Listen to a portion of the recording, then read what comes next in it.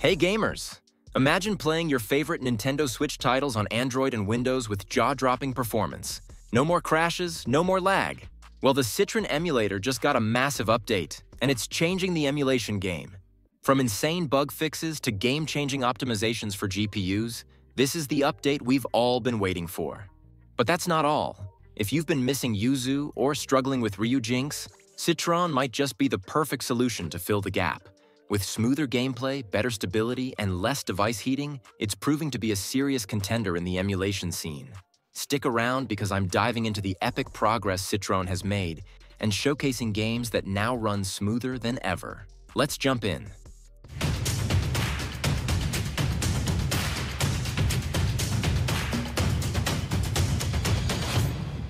In the latest update for Citron, there have been some exciting improvements, major performance boost for devices with 8 GB of VRAM.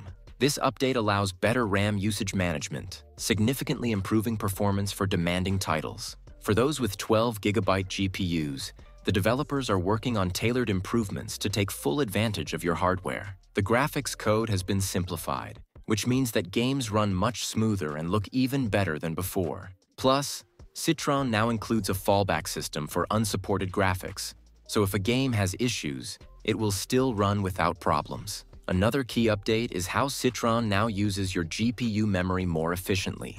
If you're using a dedicated GPU like NVIDIA or AMD, it reserves memory in a smarter way, improving performance. For those with integrated GPUs like Intel, Citron reduces memory usage but still boosts stability, making sure your device performs well. The update also focuses on stability, reducing crashes, and ensuring smoother gameplay overall.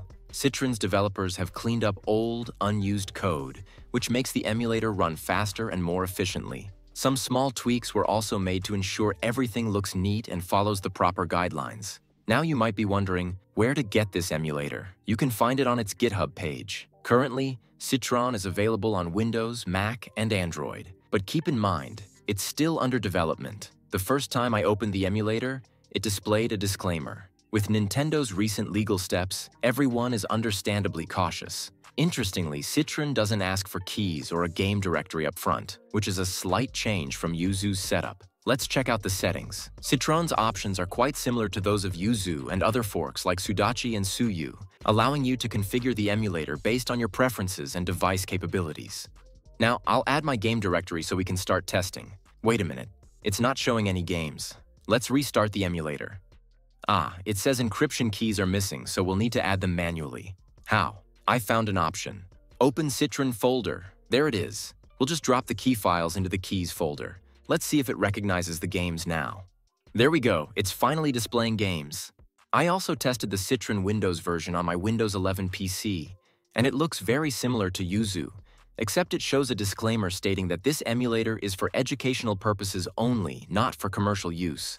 It also mentions that users should legally own the games they play. I've already made a couple of videos on yuzu, suyu, and sudachi for PC, so if you need help, check the description for more information. Until next time, happy gaming!